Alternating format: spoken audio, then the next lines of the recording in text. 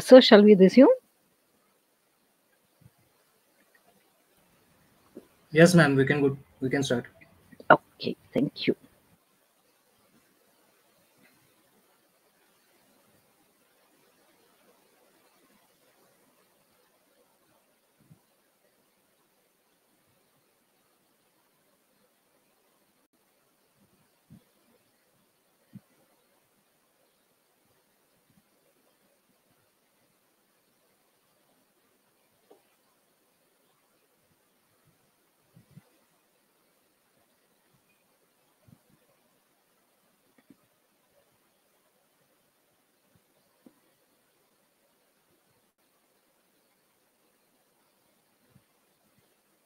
Okay. So, one of the major things that we look at when we are looking at protecting security is how do we classify it? Protecting information, sorry. Not everything is as valuable, not everything is as important, not everything is as dangerous.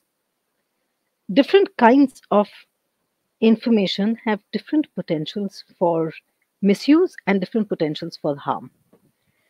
So, one of the things that an organization does, and this is something that we do as individuals as well, but we don't categorize it as clearly. And what is it? Whenever I am absolutely certain that when you all were told that there was a cybersecurity class, at least the first time you all were told so, uh, the first thing that you thought of was why cybersecurity? I don't have anything that anyone is interested in.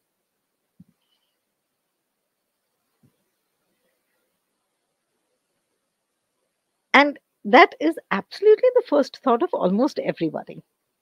I don't have anything that anyone is interested in. You might be right, you might be wrong. What you have might not be dangerous in a way that it will harm you, but it could be used to harm somebody else. So it's kind of like the whole logic that goes behind wearing a mask with COVID like infections. That wearing the mask is not so much to protect yourself, but is also to protect everybody else around you. So, same logic kind of exists with cybersecurity. I'm not sure which logic came first, but anyway. So, when you are categorizing, the most simple way of categorizing is the value of the data, the age of the data, what is its useful life, and is it in any way publicly associated to somebody? Is it something that can cause harm to a person? And if yes, then maybe that's something that does not need to be disclosed. These four boxes that are there are mutually exclusive methods of classification. They are not dependent on each other, though you might use more than one parameter. The northwest quadrant is the most basic qualifying factor. This one, let me get the pointer up and running. Yeah, this one is the most basic. And of these, then we might use different levels of classification. So, what is the value of this data? Value of this data in what sense? Monetarily, personally, politically, psychologically? What is the value of this data? Let's give you an example. You have a politically sensitive picture of a historical figure that is circulating, let's say, on social media. It's a picture that has been spoofed and is now being circulated. Some people will find it very amusing. Some people will find it okay. Why on earth would anyone waste time doing something like this? Some people would find it extremely hurtful and offensive. Of the group of some people who find it extremely hurtful and offensive, some of those people might resort to violence as a way of reacting to this. And so suddenly you've got a picture that maybe somebody made as a joke, maybe somebody created for malicious purposes, has now led to physical violence. What was the value of that picture in itself? The time and the effort and the cost that went into making that picture? Or was the value of that picture the damages that were caused to a city because that picture circulated? Both. Depends on who you ask. So, a lot of data, a lot of information is valuable not because you perceive it as valuable, but because of some intrinsic value within it that could cause great expenses or great losses at a different period of time. Some amount of data is also age sensitive. You did something as a kid, you broke your mother's favorite serving plate. Is there a statute of limitation on punishment for that plate being broken? Depends on how valuable it was to your mother. So, had you been caught at that point of time, you'd possibly have got yelled at, punished, and maybe in some way made to compensate for the loss. If you tell your mother that 20 years later, most likely your mother's going to laugh about it and say, okay, forget it. Or your mother is going to say that that plate was extremely valuable and it was a gift from somebody who was very precious to her. And so you know that the value was not the plate itself, but the value was the memories attached to the plate. And now the punishment no longer matters whether it was in real time or 30 years down the line, because the value of that plate has not diminished with age. Does the plate have a useful life? Yes. It was used for some amount of time. After a while, it got damaged, or after the while, it's lost color, and you won't use it as a serving plate, but it is still kept there in storage. Did the plate have a personal association? Did it have a memory attached? Yes, it did. So, how are you classifying your data?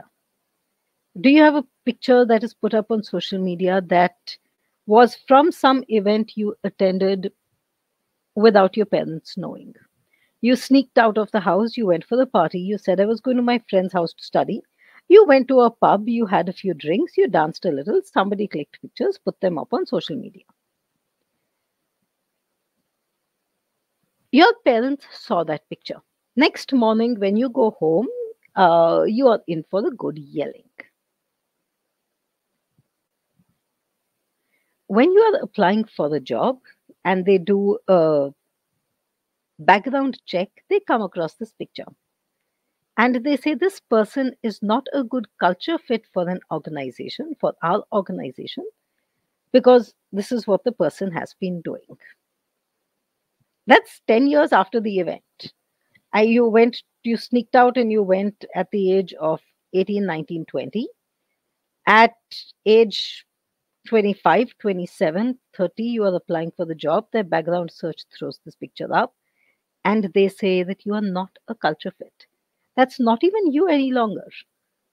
It might be that you sneak out every day and go to the pub, or you've not been to the pub since then, or in the last 5 years. But that picture exists, and so the value attached to that picture still exists.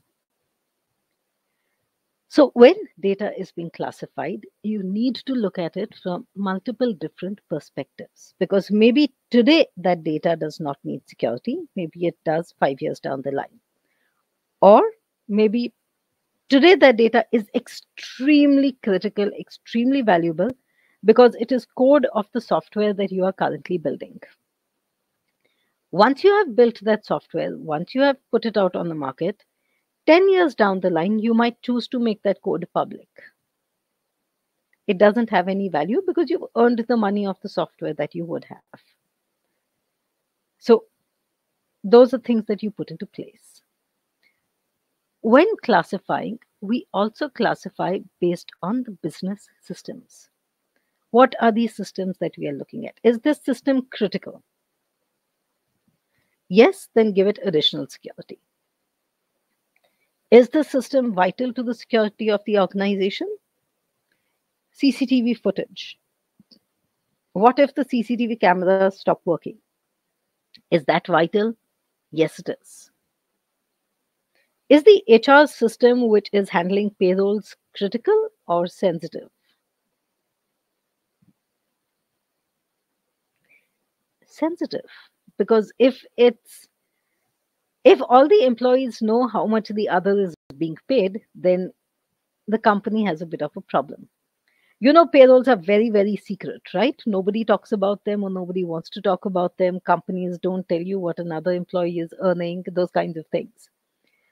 It's not like government payrolls where everyone has specific brackets. Corporate payrolls are very complicated. And then you might have systems that are absolutely not critical, like the system at the reception. You might not have anything valuable there. Data are classified based on sensitivity. So here's the fun thing. Here we are classifying systems. Here we are classifying data. So when classifying data based on sensitivity, how sensitive is this? A nude picture of a person is always going to be sensitive.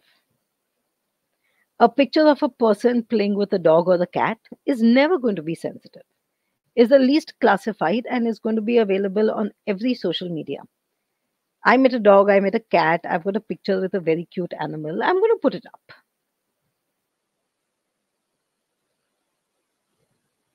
I have a picture with a very cute animal, but I also have my partner with me in my picture who my parents don't know about. Now, that's not unclassified, but that is certainly sensitive. So you will share it only with certain people on the group. I have a secret partner which absolutely nobody knows about for whatever reasons. And so I am going to click a picture, but I'm not going to put it up anywhere. It's confidential. You'll share it only with that person.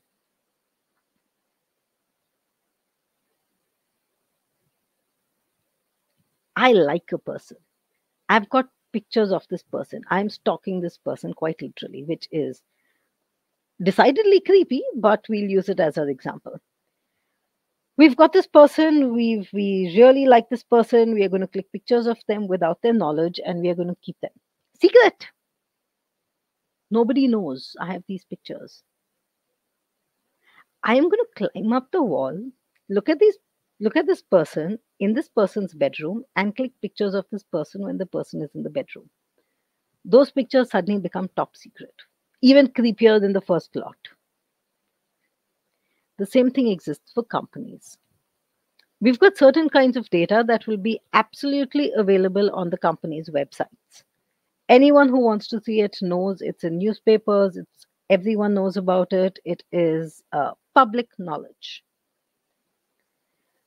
You'll have some amount of data that is not classified but is certainly sensitive. As in, we've not received payments from 3 clients right now, and we are going to have a slightly hard time paying our employees. All our shares are dropping for reasons that our CEO is being changed, and so our shares are dropping.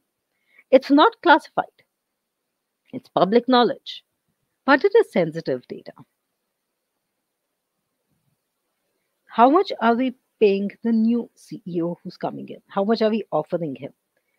We haven't yet hired this person, we are still offering this person. That's classified, nobody needs to know it. Did we give him other incentives to get him to come from another company into ours? Maybe non monetary incentives. We've given him a house, we've given him a car, we've arranged for the admissions in colleges for his children. Those are secret information, don't need to be there. Top secret information would be the codes that are being shared with this person. What credentials does he get? Does he get access to certain kinds of computer systems that nobody else does? Those are top secret kinds of info. And based on availability. Who do we share it with? Share it with everyone? Perfect. Slightly sensitive, we share it only with a few people? Or is it absolutely private data? So, when classifying information, keep these things in mind. How are you going to classify your own information so that it helps you decide what levels of security you want to put onto it? To this, we add the policies. Within policies, we have laws, which could be universal, which could be national. Typically, we are concerned with the national laws. However, there are certain things like war crime laws, which are universal. They'll exist across the world. National policies would be things that we are most concerned with. So, in our case, as far as cybersecurity goes, we are concerned with the IT Act, the Evidence Act, the CRPC, and the IPC. We are concerned with all the new amendments to the IT Act that are coming up. We are concerned with these kinds of things. Policies are not laws, as in, failing to comply with a policy will not give you a jail term. Not complying with a law will give you a jail term or will have a pretty extensive level of punishment. With policies, depending on what is stipulated, it is most likely to be a financial burden that you will have to bear. So you'll have policies that are global, as in all companies that provide credit cards follow a certain level of policies. It is called the PCI DSS. And all credit card companies need to meet certain levels of security requirements. How are they checking? What kinds of backgrounds do you have? Uh, are you getting a credit card but you don't actually need one? Are you is the security of the credit card fine? We've all got these credit cards these days that have wireless enabled. Do you have the ability to turn off the wireless as an individual? I don't want it. I find it very dangerous. I think anyone going by me could make it work. I don't like it. So I'm going to turn wireless off. Or I'm going to say, okay, let the wireless exist, but let's keep it at 500 rupees and no more than that. Are these kinds of controls that exist? Has it been provided by the card provider? These are things that are part of global policy. Then you will have policies that are national, like given that we have the IT Act and the intermediary policies, all companies who act as intermediaries in India need to retain their data for a fixed period of time. What is this policy? How do we comply with it? Where are we going to store the retained data? How are we going to keep it safe? Those are policies that again come up. Industry specific could be absolutely to do with your industry. So it could be something that is healthcare industry, which would be the HIPAA policy. It could be something that is again banking related. It could be a policy that is specific to manufacturing industries. So each of these have different kinds of policies. There is one policy that has it's a US policy that is implemented globally for all companies with US offices, and is a policy that is has Indian origins. So I don't think any of you all are old enough to remember this, but go ahead and Google the Enron scam, ENRON. Enron was this electricity supplier in Maharashtra, and there were huge frauds that were carried out by the Enron board, all the way down to claiming that they had more products than they did, they had more clients than they did, those kinds of things. Cheated their shareholders in the US, ended up being a really major fraud. And it led to, once the fraud was detected, once the entire investigation and all happened, it led to a policy being created which is called SOX, SOX. And SOX is the Sarbanes Oxley Act. Uh, it's called SOX, and it's a policy that says that the board of directors, particularly the CEO of a company, need to follow a certain set of compliances, and that is not industry specific,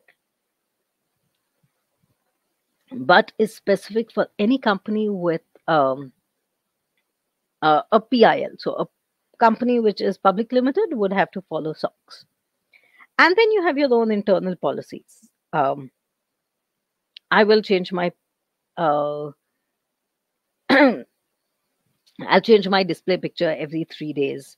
I need to change my status every day. I will, everyone in the house needs to turn off their phones on a particular day. Like a friend of mine has this very intense policy. Um, they work in cybersecurity and has this very intense house policy, which is that absolutely no cell phone usage on Sundays. No digital devices will be used. So, unless it is a very critical situation, all of us know, none of us call them anymore on Sundays. Otherwise, they are on call pretty much every day. So, those are the internal policies that get put into place.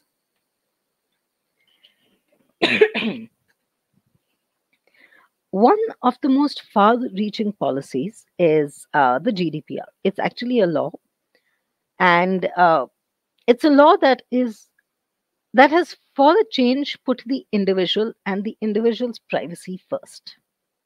Most laws don't.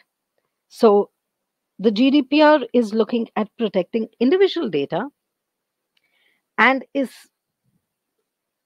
has put measures into place about what happens, and gives you, most interestingly, it gives you parameters that are laid out for what kind of data can be collected by a service provider, what kind of data can be collected by a social media platform, what kind of data can be specifically sold for advertising, what kind of uh, information can be used for different purposes.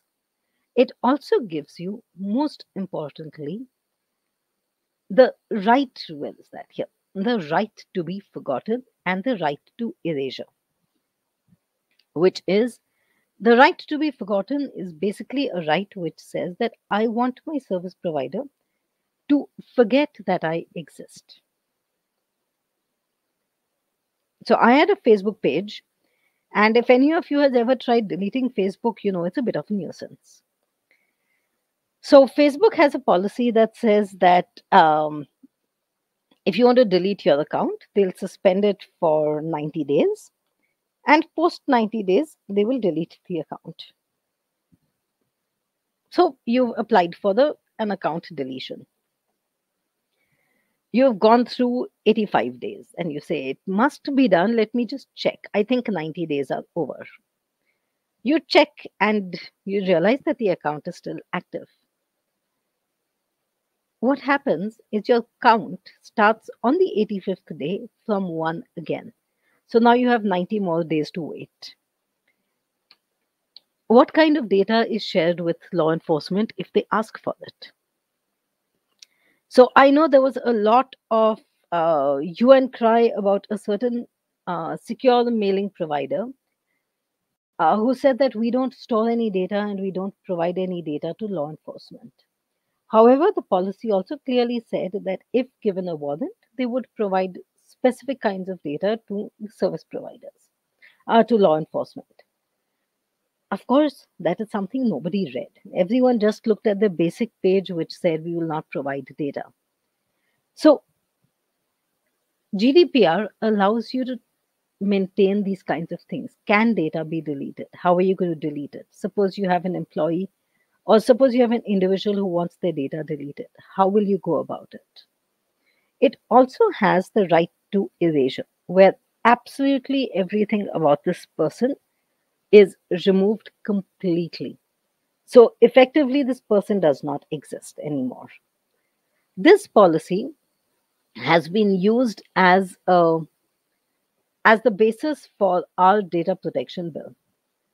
Our data protection bill has undergone considerable modifications after the Sri Krishna committee, and some of the modifications have been good, some of them have not. Many have again been debatable, so it's, I think, being discussed all over again. This is a jinxed bill. It's something that we have been trying for since almost 2000, and it just doesn't seem to happen for some reason or the other. So, fully jinxed bill that exists. One of the things that the Sri Krishna Bill committee was putting into place, or suggested putting into place, was the right to be forgotten. And I think it has faced considerable objections. I'm not sure of it. So you've got that. We don't provide the right to erasure in India, not even discussed within the bill. So that's something that would have been nice if we had, but it gives 30 days for complying with a request, which is really, really good. So does the GDPR. And in India, if this bill ever gets passed, I think it would be nice to have it. Compliance, remember, is not mandatory. You don't have to. You can choose to comply. Of course, you can get forced into complying, as in your clients need you to be ISO 27001 compliant or ISO 45,000 something or the other compliant. So even if you didn't want to go ahead with doing this, now you have to because they wanted it. Or you can be aligned to a policy without actually complying with it. So complying means that you'll go through frequent audits, you'll need to maintain the compliance throughout. You can align to it, which is that I think policies of these policies of this particular compliance law are good, and we are going to put these into place. But we are not getting audited to make sure that we do it. These are the kinds of issues that come up with compliance. So remember, we also spoke about offensive security. What is that? What do we do? So offensive security is where we do a vulnerability assessment. We check, in theory, where all is this company vulnerable? Okay. It seems like the employees are the most vulnerable. Somebody has taken their systems home and now we are going to test it out. So once we've decided in theory where all these are vulnerable, we start off with doing certain exercises to test our theories. The primary of those is what is called penetration testing, where you try and break into the systems to see how much data you can actually extract, how far into the network you can get. Can you make changes to the data? Will the employees know? Will the security teams of the company detect it? Those are the kinds of things that we are testing for. Phishing is a particular favorite because employees react to email. All companies will have these instructions going out to employees saying don't respond to phishing mails. Trainings are carried out so that employees don't respond to phishing mails. But there are many, many phishing mails that can look absolutely authentic. You know, one of the major problems, I don't know, yeah, last week there was this article in the Pune Mirror about an engineer of the PMC who fell victim to a phishing mail of this sort, fell victim to what we call the CEO fraud, where a person mailed him saying that he was the former CEO of chairperson, CEO, something of the PMC, commissioner, former commissioner of the PMC, and he needed him to do certain things and buy something so he could send it. This poor engineer did do that, lost a lot of money in it. Then we do social engineering, which is try and see if we can convince employees to do certain things that we want them to do. Favorite among these is turning up at the local chai stall or the local parking lot, leaving a pen drive there, seeing if some employee takes it, plugs it into the office system, and gives us access to the entire network. Pen drives in parking lots, in chai tapris are very, very dangerous things. If you see them, throw them into the closest dustbin. These activities within a company are typically carried out by a red team. The red team could either be hired externally to do it, or the red team would be part of the organization itself. And their job is to constantly try and break the security of the organization. Not for malicious purposes, their job is to do it to see how good the security is and to try and improve it in due course. So it's kind of like a military exercise. On the other side, we've got the defensive security where we again do a risk assessment. We are going to try and see. So here we've got a vulnerability assessment. Here we've got a risk assessment. What are we trying to break? What is most vulnerable? How quickly are my devices going to be broken into? I'm constantly monitoring. Just in case a pen test is happening, just in case somebody is breaking into my systems, I need to know and I need to know quickly. So things like your IDS, IPS, your firewall will be very useful here because they'll constantly be giving you logs that can be used. I'm also, the blue team is also responsible for implementing the security that we have. So the red team comes up with weaknesses, tests them out. The blue team first tries to stop the red team from breaking in. Second, if the red team has broken in, how have they broken in? What were the weaknesses that were exploited? What improvements can be done to patch the security? Those are the things that the blue team will do. Finally, remember a business does not work on security. I mean, there are security businesses like ours, but for a normal business, security is just one of the many functions. It isn't the priority. Security is built to meet the business needs. So, one of the problems that we always have is something called usability versus security. And we keep saying that, we keep coming up with these crazy things. Change your password every 15 days. You cannot use the last 10 passwords. Your password has to be a combination of alphabet, symbols, numbers, blah, blah, blah, blah, blah, and crazy stuff of this kind.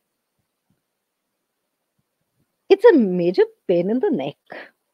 And nobody remembers their passwords. Nobody is, if you are in the middle of work and you're absolutely just waiting to log in and start work, critical client project, and you get this company pop up that says, Shweta, change your password. You've not changed it in 2 weeks. You're spending 5 minutes doing that, and you're not likely to remember your password at the end of it. So you're going to write it down. Where's the security when you're effectively putting in principles that are negating it? So it's a very often a nuisance. For most companies, usability does get preference over security. And it might be right. So what we need to do is make sure that security aligns with what the business needs. I might feel that I want Fort Knox like security in my business, but my business doesn't need it. My employees are incapable of dealing with it. If I tell my employees you're going to get 3 factor authentication, you're going to get one message on your cell phone, you have to have a biometric print, and you have to have a password, my employees are basically going to say, look, we can't work. It's taking up too much time. It's like when you go to the bank. Have any of you all been to the banks recently? And you've got this biometric that is required. Now, the bank has a fun thing. The bank outsources some of the jobs to vendors. Those vendors come into the bank and they sit down and they do the work there. They don't have biometric access. So now every time that person sitting at the desk needs biometric access, they need to call the correct person with the correct biometric. Now, that person could be doing other work, could be chatting, could be out for a cup of tea or a smoke, could have gone to the loo, and so that line just keeps getting longer. That's not exactly best security practices. So, when looking at security, what we need to do is three things. One is figure out who is the final deciding authority on what security is required. Two, how is this person going to make the decisions on what parameters? Is it going to be on risk? Is it going to be on the value of data? Is it going to be because of fear factors? Is it going to be for any other reason? And the third is identify how much your budget is. You can't overspend on security because the security budget can be infinite. You hand over a blank check to somebody like me, and your security is going to go crazy. But every company has a different security posture that they will put into place. What works best for them? That's the same thing that applies to individuals. Think about those before you start implementing your security or while implementing your security more correctly. Okay, I am going to stop here. Questions?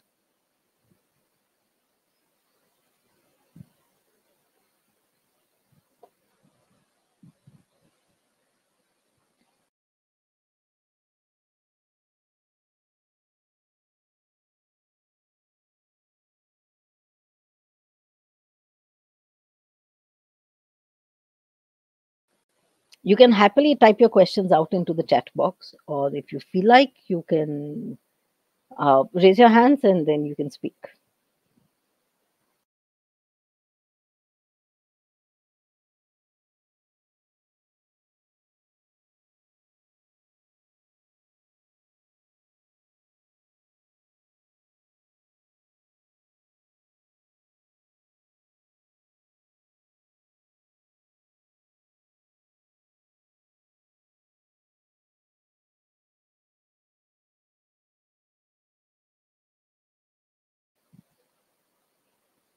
No questions at all. Nobody understood a word I said, I assume.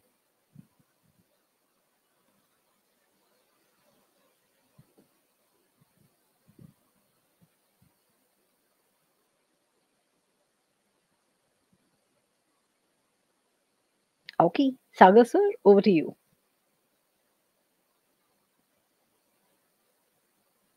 Yes, good afternoon, ma'am. Am I audible? Yes, you are, ma'am. Yes. Just to ask, like, if any students doesn't have question, just to make sure that, And okay. of course, as always, the questions can come to me later as well. Yes, sure, ma'am. We'll ask students. If they have Yeah, any, we'll just send the questions to you. that works. Yes. Okay. Ma'am, yeah, just continue. So, good afternoon, everyone. So, to begin with the vote of thanks, I would like to extend our sincere gratitude to Miss Shweta Chawla, ma'am, for the very informative and interactive session that we just had. So basically, ma'am, as usual, she's been a very good guidance and the mentor to us. So it has been a pleasure attending your lectures and to be the dynamic, like the part of your dynamic teachings. So ma'am has always been accommodating to our requests over the years, and we wish to continue collaboration in the future with you. Also, I would like to thank our principal for continued support with extra credit program and our extra credit coordinator, Dr. Khare ma'am, Dr. Deshpande ma'am, and Dr. Musmade ma'am for helping us continue with this session. I would also like to thank Professor Sagar Thakurdas for ensuring a smooth session online and my dear faculty members who have helped us make this session successful.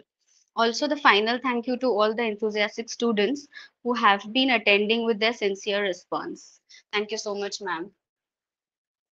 Thank you, ma'am. And it's always my pleasure to work with you all. Yes, ma'am. Even we are Thank happy you. for the same. Thanks. Yes. Right. Bye bye. Okay. Yes. Bye, ma'am.